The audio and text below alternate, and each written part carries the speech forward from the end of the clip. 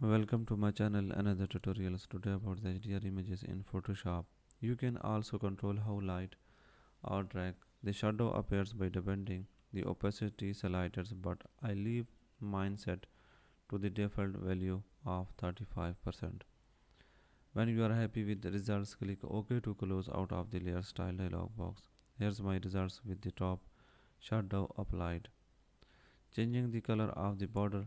Finally, even we set the colors of the border to white. You can easily go back and change it any colors you like. In fact, you can even choose a color directly from the image itself. To change the color, double click on the fill layers color switch in the layers panel. Thanks so much for watching. I will become in next video.